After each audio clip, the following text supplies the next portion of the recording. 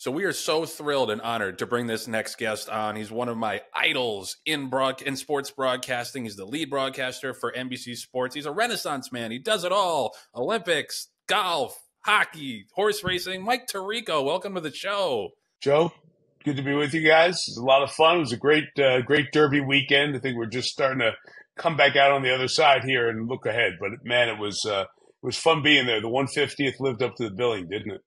It was absolutely incredible. And, you know, one of the things that I love about you and your style is like you were thrust into the horse racing world, and you could never tell that you hadn't done that much horse racing broadcasting before. Like, you spoke like an expert, like a seasoned vet in racing, pretty much from day one. Do you have a background in racing at all? And if not, what was your process like to get up to speed? Sure. So I grew up in New York, in Queens. So being around at that time, three tracks when you include Saratoga, and the Saratoga meet got covered in the New York market, and 2 harness tracks as well, at Roosevelt and Yonkers. All were racing. It was racing on a regular basis. The race results were always on the local news. The race results every half hour on WCBS radio in New York, and they would give the prices of the races, right? And with family out on Long Island, we'd get out to the harness track. And what it did was it allowed me to learn how to read the form. And you got to start there, right? If you don't know how to read the form, then you just got no shot. So I learned that at an early age. And I wouldn't want to say that I went to Belmont or Aqueduct a lot, but went a couple of times, so kind of knew what was going on. And then I got in local TV up in Syracuse, New York when I graduated college. And we covered a Finger Lakes track up there. So had a little bit of a sense of the sport, right? And followed the big events like many. But, you know, to say that I had a background in it anywhere near somebody like Tom Hammond, who was just incredible doing it, right? Tom had not only all of his years living in Kentucky and covering the Derby, but also a degree in equine science. So, like, you know that you're not there. So just try to prepare for it the most you can, be familiar with the terminology. I think I learned that from being a golf announcer early on in my career, that you have to have the proper use of knowledge to gain the respect of a fan base in a sport that is more of a niche sport. And that's said not in a negative or prerogative way at all. It's just the reality that, you know, it's not football, it's not basketball, it's not baseball. We don't all grow up doing it. So that's how I kind of went about it. And you know, hopefully I lean on Randy and Jerry every once in a while and make my way through it. And this year in particular, it was 150th, so it has that extra sexiness to it because it's such a long-standing part of Americana. And there's a bunch of stories that are going around between, are we worried about all these horses finishing? Are we worried about the Baffert discussion? And yet record numbers across the board, record numbers in handle, record numbers in viewership, in watching the race itself. What do you feel was the biggest takeaway from this huge Kentucky Derby weekend? Well, I'm going to give credit to my employer, but I have nothing to do with that credit. I think NBC, way before I got involved here, helped to build the Derby to an event. And we are an event culture and country right now. Can you create celebrities want to be there? Can you create digital buzz? Can you create all of this? For the most part, I'm going to guess that most of the people who watch the Derby broadcast, that's going to be the only race they watch all year. And I hope it brings more people in and keeps them going through it.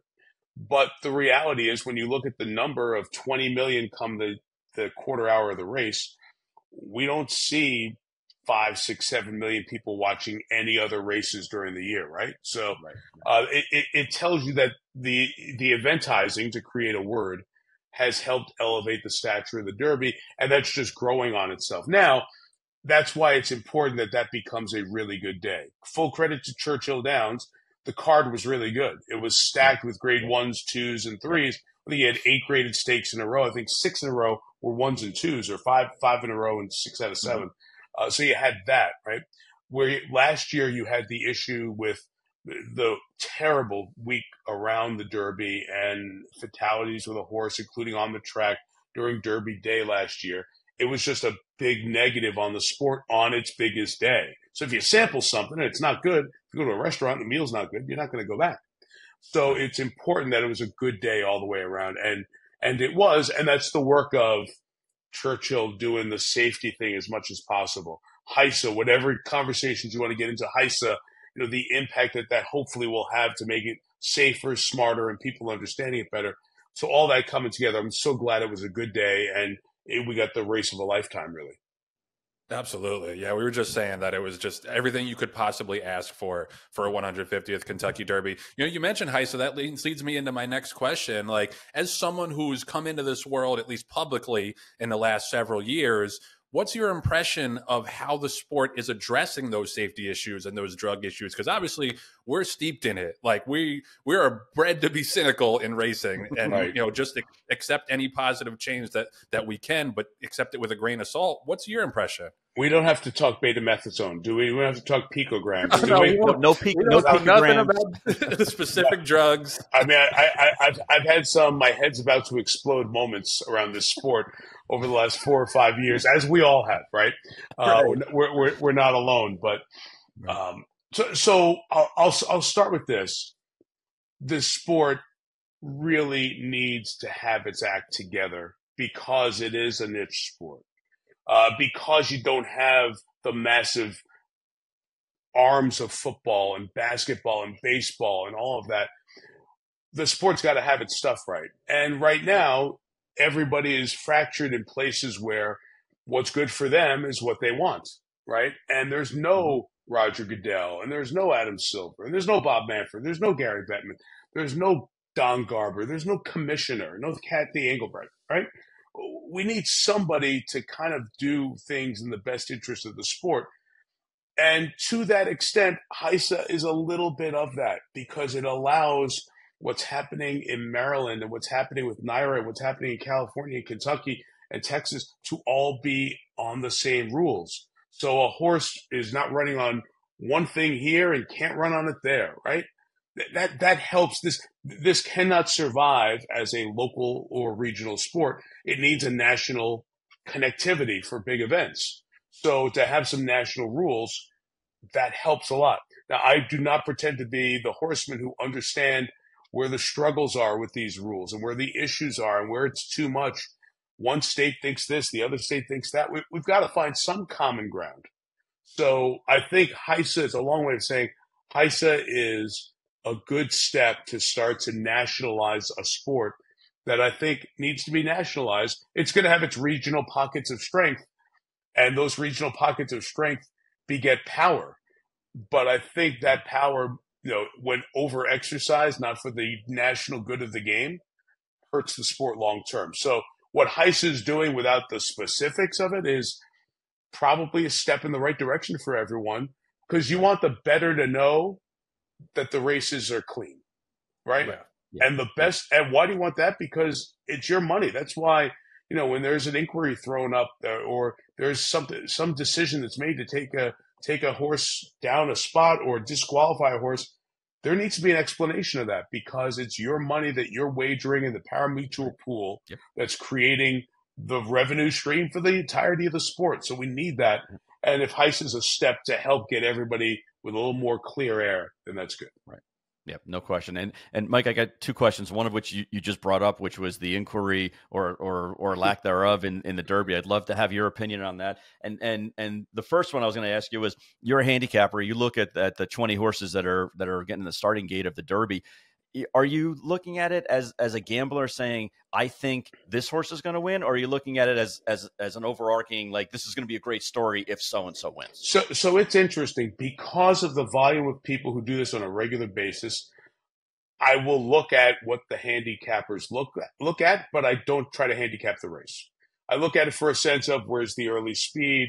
Obviously watch all the Derby preps. I probably do more of looking at it from that angle for the Derby prep races than the Derby itself, only because my job in the Derby is so large. It'll span the fashion stuff and the celebrity stuff and the stories of the horsemen and the trainer-jockey connections all the way through the undercard, that to get lost in the minutia that Randy and Jerry live in all the time, or that Eddie Olczyk and Matt Bernier are working on, and Steve Kornacki, even to a certain extent, at some point we don't need another person doing that, right? And I'm not qualified to do it. So, stay in your lane. I do look for my own interest. I will say that when we get to the Preakness and the undercard for the Preakness, and certainly when we did the Belmont, that undercard as well, I probably looked at that more from a betting standpoint than they did store. It's just manageable. It's not 20 horses. Right. 20 horses, when you do the human connections of jockeys, trainers, and these multiple ownership groups, you're talking about 70, 75 people who you want to be able to recognize on a moment's notice when they win a race, or what their connection is here and their history, backstory. So to spend time on that as opposed to spending time on what was this horse's breeze 3 weeks ago at Oaklawn before coming up here, that's for those guys to do. So there's that perspective of it. I think the Derby is such a fascinating race. The more I'm around it, the more I'm intrigued by.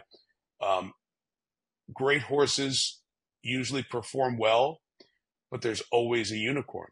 I mean, almost every year I've done this race, there's a unicorn. And it was one of those things, there was so much going on after the race. The 1, 2, 3 finish, the jostling and the bumping down the stretch, obviously, that you guys were referring to a moment ago. I almost didn't realize that Tio Password finished 5th. Right, right. And he lost the stick. The jockey lost the stick. Yes, too. Yeah. I saw that in the last replay. And when we got right away, I was trying to navigate through what was going on there. And I just tried to get people, because we're still waiting on the results, trying to get people the results, right? And I'm just kind of running through 1, 2, 3, and 4. And Tio Password finished 5th. Like, Tio Password finished 5th?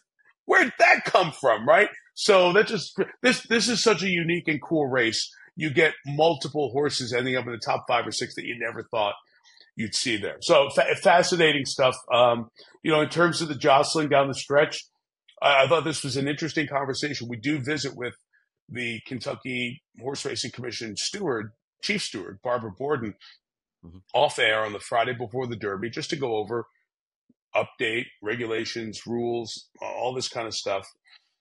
And the one thing that Barb did say to us was, we look at those replays multiple times. We usually wait a little bit longer before we put up official on the Derby results. And it did take a while. The photo was done pretty quickly. Right. And I think for the audience in a race like that, I wish we would have had the photo right away and then the rest of it later on, right? Because I think I finally explained to the audience, we're not getting the photo until the race is official. The race is not official until they go through all of the head-on and all the other angles. They're using a drone angle as well, by the way, at Churchill. Right. So they've got another angle in there to look at.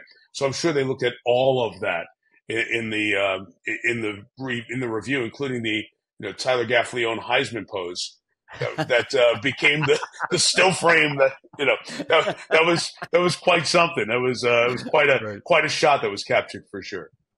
Yep. Yeah, absolutely. There's a lot of discussion about that, obviously, and I think what he was trying to do was make sure that the horses didn't clip heels. I think after the wire, they were so in sync that it could have been dangerous if they had clipped heels right after the wire. It's a great point. I can't wait to hear from Tyler more about it. Hopefully he'll be at Pimlico and we can talk about the Triple Crown, what that thing is now. But hopefully Tyler will be there and we get a chance to hear from him about it. And, it's a trend, and to Randy and Jerry's credit, they nailed that right away. That has happened over and over and over with Sierra Leone. And we knew we knew it could have come, and it actually did. And maybe if neither of those horses have that happen, maybe that's the winning horse. Right. Yeah. No, I think they might have both cost each other the race. I think so. I think so too. Yeah. Yep. Yeah. But all three obviously ran winning races. That's what made it so fascinating. Yeah. I'm curious, you have such a wealth of knowledge of all sorts of different sports and all sorts of different broadcasts. What are some of the unique challenges or some of the things that get you excited about broadcasting something like the Derby relative to the Stanley Cup playoffs or golf or football? Stay there a second. Hang on. Let me just reach over here. I think I got it somewhere over here still on my desk. Still my notebook. I haven't unpacked yet. The notebook. Wow. Old school like us. Yeah, because there's just so much stuff in the Derby. I've got the past performance from the last 10 Derbies. Here's what makes the Derby unique, guys. I'll give you something to go give people. This is our rundown for the show. Very cool. It's 25 pages. There's 5 hours of TV of let's pick a random moment here.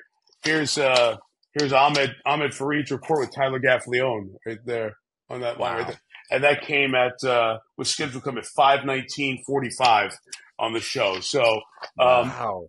the show has 29 different segments during the day. So that's what makes it unique. It is.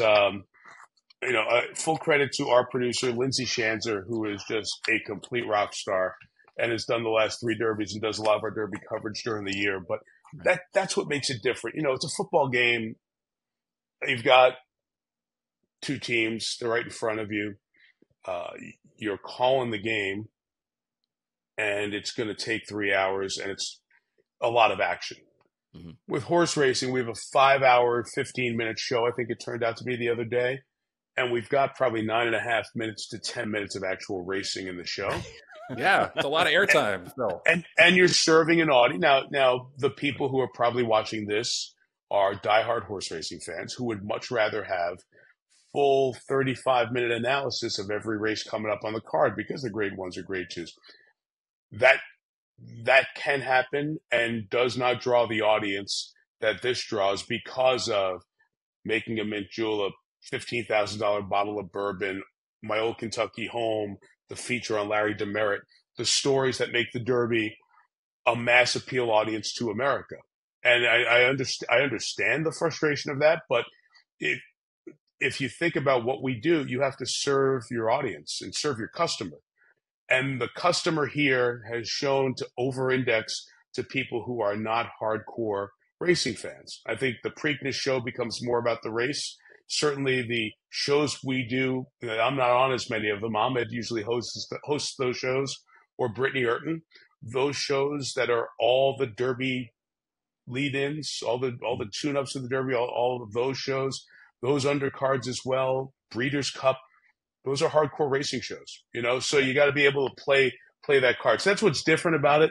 It makes it a fun show. It's the most unique show that I've ever been a part of. And it's a huge challenge, and we have 15 people on the air, and they're all great talents. So it's one of the most enjoyable experiences professionally that you can have. It wears you out. The old fashioned at 7, the old fashioned at 8:30 tastes really good. It's a long couple of days, but man, is it a fun broadcast to be a part of? Really is. I've always said that. Yeah, I've always said that that's got to be the most challenging broadcast because you do have to straddle that line between the hardcore horse players and the casual fans, and you guys do a phenomenal job of it. Go ahead, John. Yeah, and Mike, the only thing I would correct you on is that we do have hardcore fans, but most of them are groupies for Joe. So we also have to have a little sex, sex sells for Joe. He's got to flash the smile, Sure. It's all part of it. But we know our audience. We know our Ranger jersey, you can't beat it. Exactly. It should have been on the red carpet at the Met Gala. I don't know what they missed. Who said I wasn't? Yeah, that's right. That's right. Perhaps so Mike, just didn't get covered. It almost sounds to me like, if I'm reading the tea leaves right, that like you'd be interested in someday owning a horse. Is that a possibility? What tea leaves are you reading? Right? I know a guy. I've seen the silliness of this business and this industry. I do have to say, I got involved with a group many, many, many years ago with a small piece of it, and just seeing other people who I know who've done a little piece of it here and there, you understand why, and you see the joy.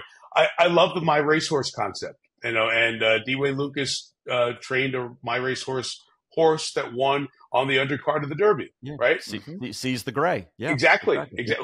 Who Wayne has said maybe we'll see the Preakness, right? Yeah. So that's great. That gives you a little taste of what the energy of horse racing can be, and that's why those stories I think can be interesting, guys. Because oftentimes the stories are of people who make money that none of us will ever dream of making, and their involvement in horse racing. When there is an everyday person who's involved with it, it brings a great connection and passion to the sport in general, and to the horse racing fans as well. So I do love those concepts, but I also see the reality that so many of the horses never see the track. As we do with the numbers every year to remind viewers. I love that this year we have 18,000 or so just under foals born 3 years ago, and only half ever make it to the concept of racing here, right? And then you start breaking it down to those that get in graded stakes races, to the 20 win the Derby, and it's one in 18,000 chance of that population that you're going to win the Derby. It's pretty Yeah, cool. I thought Steve did a great job of breaking that down on the whiteboard. I thought that was really great, and that definitely helped the non-racing audience and reminded the racing audience of exactly how difficult it is. Well, that's it. Reminded the racing audience because there's a number in there, just the number of horses that get integrated stakes races, right? Out of that crop of 3-year-old foals. Like, wow, that's not a number. I thought it might have been more. I was a little surprised at that number. So it's fun that we kind of do that every year. The international connection to the jockeys. There are so many stories to tell, and you can spend 5 hours, and we didn't really tell the story of Mystik Dan, right? So right, yeah. Usually the joy that comes with the Preakness, and for selfish reasons, for the sport, you hope that the horse runs in the Preakness. But I understand. Kenny McPeek said, I've got recent history to say this is not the wisest thing for this horse. We'll wait and see what happens. But I think the way the industry has adjusted. I always find it humorous that the people who say that there's tradition and there's history and we can't change this haven't hit the table that hard that the Belmont's 1.25 miles this year. Right? Don't worry, they're complaining behind closed doors. I know there are complaints, but I've seen some people who've said one, not say the other. It's not easy. Look, no, we don't see horses in 2 weeks. We don't. Just doesn't happen anymore. Yeah. So if you're thinking this sport is 150 years old in this Triple Crown type phase era, how do we evolve it, right? Mm-hmm. We do play Major League Baseball games where we put the runner on second in the 10th inning. I know it doesn't happen in the playoffs, but we do that. Right. We've moved the kickoff 100 times in football. We're going to move it for the 101st time coming up here this year. Right. In baseball, you can't shift anymore, right? For 100 years, you can move people wherever you wanted. So sports do change and evolve. Basketball had no 3-point line. 3-point. Yep, exactly. Now it does, right? Hockey overtimes are 3-on-3 in the regular season. Every sport has evolved. The mound in 1968 with Bob Gibson, raised, lowered, right? The pitching era. Right. So we evolve in every sport, and I just think this sport has one thing that everybody gets. It's the Triple Crown. Every sports fan gets. So if you want to continue to grow and appeal the sport, and the horsemen are the ones telling you, the trainers, the owners, they're telling you, not every 2 weeks. We space them out to every month. That's the way. And now we are breeding horses to other horses who work on that same timeline. Then why do we have one of the 3 biggest races of the year 2 weeks after the first one? Because we've done it for 100-something years. Back it up to Memorial Day weekend. Back the Belmont up. It doesn't have to be July 4th if you want to do something important and unique and satisfying for the NYRA betting public on 4th of July. That's not the Belmont. Move that Belmont to the last week of June then. That's fine. And then have your big week on the 4th of July. I just don't see why it's not going to be better for everybody in the sport. And Mike, does that coincide with the scheduling for NBC? Because I know you guys just added an extension to work with the Triple Crown. But one of the things in the Breeders' Cup that was a problem was Notre Dame football. So if we spread out the Triple Crown from NBC's standpoint, would that work as well? Because that's always been a big sticking point. Yeah, I don't have the programming list here, nor is it my job, but I'm sure our guys would find some place for it for Memorial Day weekend. We're currently running the Indy 500 on Memorial Day weekend. The French Open's always been around in that stretch, but we'd find a place for it on Memorial Day weekend somewhere. Memorial Day weekend also gives you the option of Saturday and Sunday as well, and Monday for that matter. Monday. So you've got a lot of different options. I'm sure it would end up there. The Breeders' Cup has had weekends where it coincides with Notre Dame football, and there are workarounds to that. And now we have Big Ten football. We find a way to work it around. There are different platforms. You can put the early part of the day, the late part of the day, be on the West Coast in a different time slot. It's worked out. All these things are workable. But again, you have first and everything that's going on in the Maryland racing scene that has their best interest in mind. And is Memorial Day weekend great for them? I don't know, right? They'd have to tell us that. And then you have NYRA, who has their interests and their great success with the timing of Belmont, 4th of July weekend, late weekends in June, and obviously a Saratoga card that has continued to grow and expand here. As I remember when it was just a shorter card. Now it feels like it's 2/3 of the summer, if not the whole summer, which is great because it's an unbelievable place. So how do you get the best interest of Churchill Downs Maryland and First and Naira on the same page to make the one thing, I keep coming back, it's the one thing the sport has. How do you make it better? And are they all together in a room saying, this is how we do it? That's what I think is probably the one thing I would say in my 8 years around the sport that is disappointing and can get better. And it can get better. They just need to cooperate. Yeah, well, cooperation is not our strong suit in racing. You know what it reminds me of, Joe? You know what it reminds me of a little bit?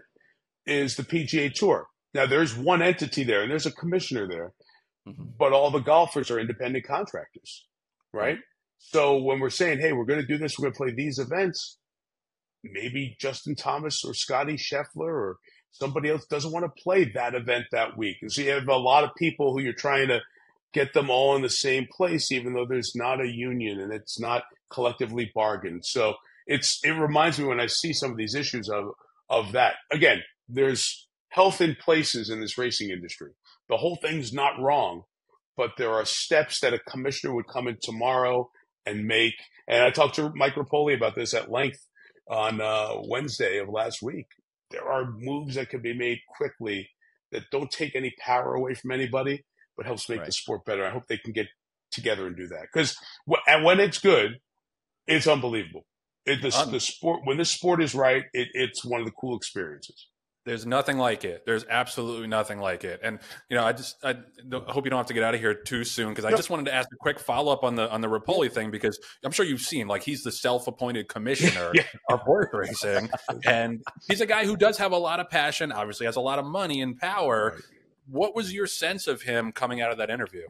See, here's the deal, and I've known him for a little bit now. I grew up in Queens, so I'm Mike from Queens, and he's Mike from Queens. And we battle on a regular basis. Who's the Mike from Queens? I tell him I'm older, but he's got billions more than me, so I let him win. I love Rapoli. I do. That doesn't mean I agree with everything he says, but I love him because he doesn't need this, and he wants to be a part of it, and he's willing to put out solutions. He's willing to discuss issues, but he has a passion for the sport that is genuine and real, and cares about it a lot. And I've had the conversation that we had that aired partially on our NBC show on Saturday is a conversation that we had in large part a year ago on Thursday of Derby week back at the Barns. And we've had that conversation a few years ago when Mike and Vinny Viola were together with Vino Rosso. We ended up connecting, really getting to meet and getting to know both of those two gentlemen. And I just had, he's a businessman, he's a sportsman, he's a communicator, he has vision and ideas. And I love that he's willing to share. He doesn't need this. He does not need this right now, right? In his business life or his life, but he has chosen to embrace it because he thinks the sport can get better. And I really appreciate that. So I hope some of his ideas get to the reality. The one that he shared with me that we did not get in the piece, which was important, I said, if you were commissioner tomorrow, what's the first thing you do? And he talked about thoroughbred aftercare. And he's putting significant money, millions, towards thoroughbred aftercare so that when 3- and 4-year-old horses are done running, they can be retrained to do jumping or to do other things, just to have some other purpose. And that thoroughbred aftercare in his mind is one of the most important things. And that if all the stakeholders would contribute something to that, it would help the industry at a total win. And it was a great point, I thought. I know after one of our podcasts where we criticized Mike, he was going to try to repurpose some of the horses to be podcast hosts. So that, and I can see that makes a ton of sense. That's Mike. His best horse may be for the Preakness, maybe Mindframe. Did you have a chance to watch that? I know it was early in the card, but did you have a chance to watch that horse, the Constitution Colt? Yes, I did. Yes, I did. And you might be right. And that's one of those interesting things, right? That's what I think I didn't realize about the sport until I got involved in being close to the Derby and the Triple Crown. We did the Triple Crown events my first 6 years. This is the second year we're not doing all three. The first thing I noticed was how these horses mature at different times, and it's so significant, right? Why would you see a horse that's only run twice or three times all of a sudden be a Derby contender compared to a horse in the past performances who has watched 7, 8 races and 6 or 7 of them are good, right? So just because that one is ticketed and we have put that horse in that place doesn't mean it's the best 3-year-old in somebody's barn or in somebody's stable in this case. And it was fascinating because I really thought Fierceness was set up for a good race as well. And wouldn't it be interesting if Fierceness's next race is a dominant win? Right. And you go, win, every other? not sure, win, not sure, Yep. win. It would be really interesting to see if that plays out again. It's going to be one of those head scratchers, right? You never know which horse is going to have that day. And the trip, too. Think of the trip Mystik Dan got, right? Yeah. I was like Sunday to go back and watch the replay, and then you just watch the 3 all the way around and go, wow, Brian was on the rail and just stayed there. Stayed there. Yep. I always love Randy Moss's, and they're the best. I'll tell you something about them in a second. Randy's always the numbers guy. Mm-hmm. And I always love to hear from Randy who ran the shortest Derby and who ran the longest Derby, right? Yeah. And I don't even have to wait. There's no way anybody had a shorter Derby than Mystik Dan. It's not even a conversation. Let me just say this. I've worked with a ton of Hall of Fame people in different sports, and even people who are not Hall of Fame are great broadcasters too, and analysts in studio and play-by-play. I've worked with a ton of different golfers, tennis athletes, you name it, all the sports. There's no finer duo than Randy Moss and Jerry Bailey. Their work ethic. We sit in a trailer all week, work at an office trailer. Like they're sitting over here, I'm over here next to our producer, and 2 of our other producers are sitting right across from us. 6 of us in this trailer space working. And there's a stack this high, and it's their notes, and they're on their iPads, and they're calling trainers, and they've got this list, and they work together like hand in glove. It's really awesome. And to look this way on the show, and anything you want to ask or want to say, you don't even have to think about it twice. One of them's going to answer it. One of them's going to get it right. And we'll share information during the show. Like, hey, don't forget this. Don't forget you said that. After every race, Randy will always kind of look over at me. He's like, hey, do you have this? And I might be sitting on the info booth, kind of smile at each other. They're 2 of the most giving, talented people on the air as well. And they've been doing this for a long, long, long time. And nobody comes close to what they have done on TV for this many years. And I hope that is recognized and appreciated by the viewers. And I wish there was a way the industry in general could say thank you to them for 20 plus years of being the combo that has been the standard in television analysis of the sport. Well, you, my friend, are the standard, I think. I know. You're the standard, man. And listen, and one thing, and this is the last question from me. Sure. Your versatility is amazing. The amount of different sports that you can cover and speak intelligently and fluently about is it's something to behold. And you got the Olympics coming up, the Paris 2024 Olympics. How early do you get there? How soon do you dive into all the stories? What are you looking forward to? Give me a little primer about Mike Tirico at the Olympics. Well, holding up, I was going to say, I think propped up on this computer are some of my Olympic manuals here. Not surprising. It started. It's a constant. It's a great thrill too to be a part of. The Olympics are the one event that brings America together in so many different ways, and you can go to a third world country and say the word Olympian, and people know what you're talking about. So you're talking about an event, a competition that is just as great as it gets, and the last 3 have been far away from people. They've been in Asia, Pyeongchang, South Korea, and then Tokyo, and then Beijing. And 2 of those 3 were during COVID with no fans in the stands. So the Olympics really need a boost and just a great injection of passion and energy. And that's what Paris is. Paris is an amazing place. It's that type of place where if you've been there, you can't wait to go back. And if you haven't been there, you can't wait to see it for the first time. And it'll be the backdrop for a lot of the events. I don't know if you guys know, beach volleyball is going to be contested right at the foot of the Eiffel Tower. There's a temporary stadium built. sand coming in. The Eiffel Tower will be the backdrop for beach volleyball. Some of those, quote, urban sports like 3-on-3 basketball, which is played on, kind of a sport court that's outside. Skateboarding, which is new to the Olympics the last couple. BMX cycling, right? Those are going to be contested at Place de la Concorde, which is about 2 blocks away from the U.S. Embassy. Place is plaza in French. It's one of the most historic, spectacular plazas. The equestrian stuff is going to be at Versailles. So they're using the great iconic sites and venues of Paris as venues for competition.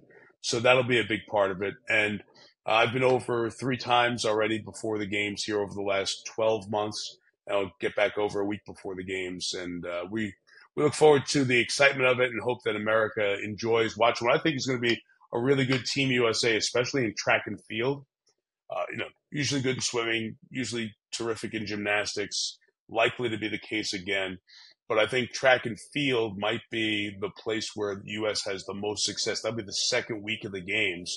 And that might be the thing that if the U.S. pulls to the top of the medal count in both gold medals and overall medals, it will probably be the strength of the track and field team over the last 8 or 9 days of the games. It'll be fun. Can't wait, man. Mike, thank you so much for the time and the expertise, and thank you for doing racing proud, man. I could not think of a better person to helm those broadcasts. Keep up the great work, and thanks for talking to us, man. That's very kind. Thank you both. It's been a pleasure to be on with you. And Joe, who's your favorite Ranger of all time? Ooh, that's a tough one. I got the Adam Fox jersey on, so Adam Fox. Nice. There you go. I got to give Foxy the pop. He's just, he's a New York guy, grew up as a diehard Ranger fan, and he's brilliant to watch and I'm sure you appreciate this. I love the guys that are not dependent on athleticism. Mm-hmm. Smarts, hands, and just the way he sees the game, it's amazing to watch. Well, as somebody who's not athletic, I have a fondness too for people who lack the athleticism of other athletes. But I grew up a Ranger fan. The Rangers and the Mets were the 2 teams I grew up passionate about. And John Davidson, the goalie, John Davidson, and then went on to a great TV career. And then in the front office with Columbus and St. Louis, JD was the man. That was he stood on his head more nights in helping the Rangers get to the Cup final in the late 70s, early 80s before they eventually won it back in 94. So fun times. Good to see them good again. It's really fun. Yep. Mike, you'll be happy to hear that we've named horses DeGrom and Nimmo, and I have a Nyquist that's named Brodeur. That's a 2-year-old this year. That is absolutely fabulous. That does Marty know about that? No, we'd have to pay him fees for that. Okay. Just let him take it. He hasn't run yet, but he's a son of Nyquist, and he's a 2-year-old you should keep an eye on at Saratoga. Brodeur. All right. If I lose the 20, I'm calling you. Absolutely. 20 I can handle. Okay, you got it. All the best, guys. Thank you for having me. It was a pleasure to be with you. Oh, man, this was so much fun.